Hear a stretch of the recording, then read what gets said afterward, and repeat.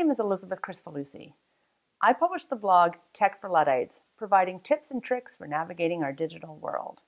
In this video, I'm going to show you how you can incorporate your Facebook posts into your WordPress blog or website. So this is going to show you how to take your post from a Facebook page, not your personal profile, because a lot of times your posts on Facebook are private, so they won't show up. So for example, I have a Facebook page for my Tech for Luddites site, and I post not only what I write on my blog, but some other tips and tricks. So I like to link that back into the blog as well. So the easiest way to do this is to create a like box in Facebook. And then that incorporates the ability for people to like your page as well as to see the stream that you're publishing on Facebook. So to create a like box, you need to go to developers.facebook.com and then go to the docs page. When you get there, here's the link to the docs page. When you're on that page, then you want to click in the left-hand side on social plugins. And then from social plugins, you're going to go down to the like box, which is about 2/3 of the way down here. Then what you need to do, now they show you an example where they're linking to the stream from the Facebook developers page. So the first thing you need to do is you need to change the URL to your Facebook URL. So that's, in my case, that is facebook.com/techforluddites. And the default width is 292 pixels. So you want this width to be the same as your widgets.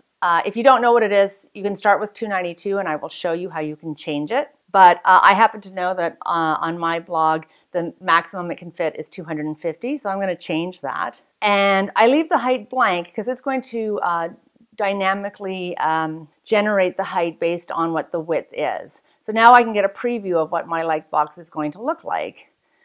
It shows me not only my stream, but I have the opportunity to show the faces of my friends who have liked the page or not. You can pick between color schemes, light or dark, showing the stream, which is, what is showing the actual posts on your page, showing a border, and then showing the header. Just to be clear, what that is, it's where it says find us on Facebook. You can either keep it built into the box, or when you create your widget, if you want to turn it off in your widget, you could change that header to say, we're on Facebook, come check us out, or anything that you wanted. So I'm just going to leave it the way it is for the time being. Then you click the button that says Get Code. Now when that pops up, you're going to see there's 4 different choices. The best one for using in a widget is the iframe code. So it's written everything for you. You basically just select it all, Control-C, so I can copy it. And now we're in the dashboard, and I'm going to go down to Appearance and to Widgets. And right now in my sidebar, I'll just show you that in my sidebar, the only thing I have currently are my recent blog posts, but I'm going to add the like box underneath that. So what I want to do is I want to take a text widget and just drag it over here, and it will automatically open. Because I took the header from the like box, I'm not going to write my own title, but as I said, you could put anything you want in there. And I just going to copy the code exactly as I paste the code exactly as I copied it. Don't check off the box that says automatically add paragraphs, and I'm going to save it. Now you're going to see something a little odd when I go back to the page. You'll see that it comes in, there's the like box, but it's too skinny. This is because the theme that I'm using has built into it that it resizes down the widgets to narrower than actually the room allows.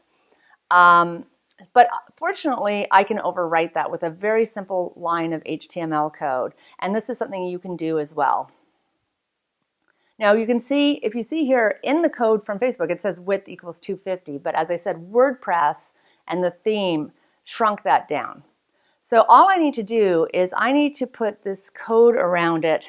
They're called div tags, which gives instructions to the block of code in between these two, the opening and closing tags.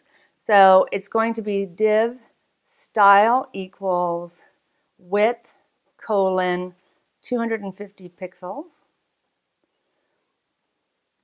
And that's the opening tag. And you have to take a minute to look at it because you want the syntax to be exactly the same with the carets, with the quotation marks, with the colon. Otherwise, it's not going to work.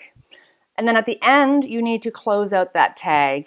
So that's just a / and div. And that just says the div that you opened before, it's now finished. So now I'm going to save that. And when I go back to my page, it's resized it to fit the widget, to fit the sidebar nicely. Still not as big as the original 292, but it looks much better. So that's all there is. And now you've got this great like box on your site, and people can start liking your Facebook page right from your blog. There you go. Now you know how to add your Facebook posts into your WordPress website or blog. I hope you found this video helpful. I'm Elizabeth Kricfalusi with Tech for Luddites. Thanks for watching and have a great day.